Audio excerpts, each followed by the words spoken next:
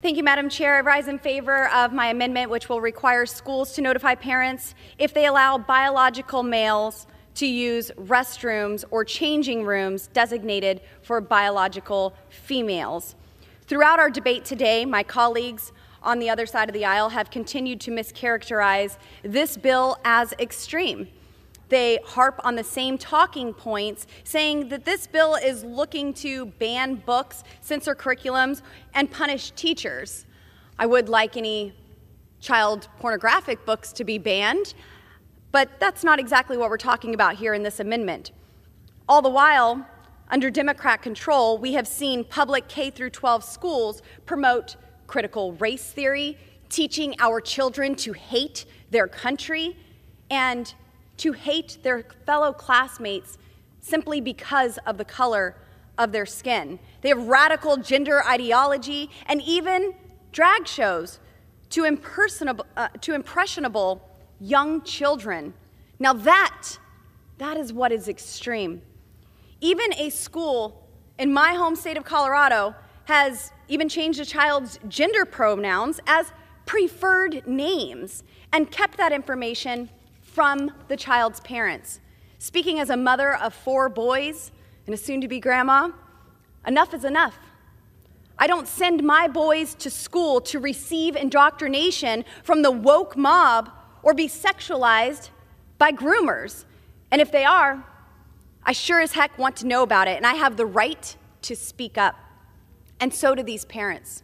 So let me set the record straight. House Republicans want parents to be involved in their child's education. We want to take control back as parents of our children's education, rather than leaving it to partisan politicians or unelected bureaucrats.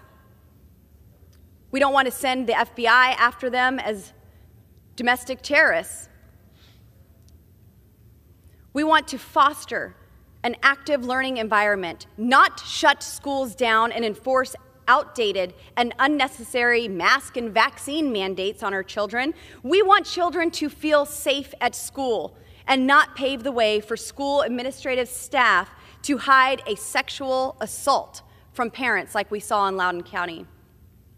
Less than 2 years ago, about 30 miles from here, a 9th grade girl was sexually assaulted by a man wearing a skirt in the women's restroom at school.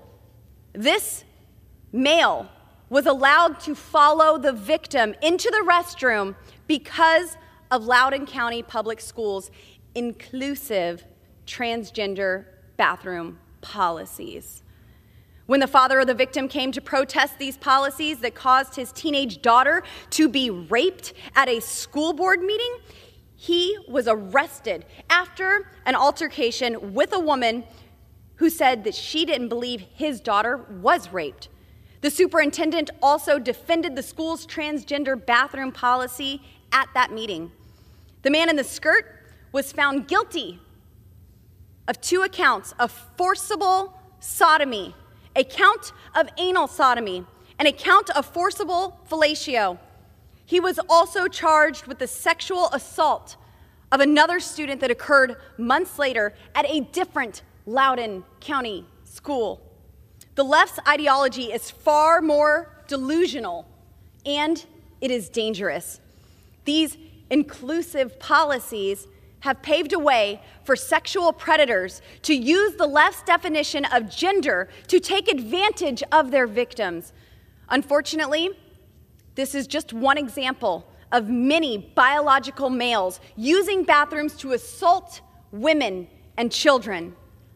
My amendment would grant parents the right to know if schools that their children are attending are forcing their children to share vulnerable spaces with potential predators. I urge my colleagues to support my amendment. With that, Madam Chair, I reserve.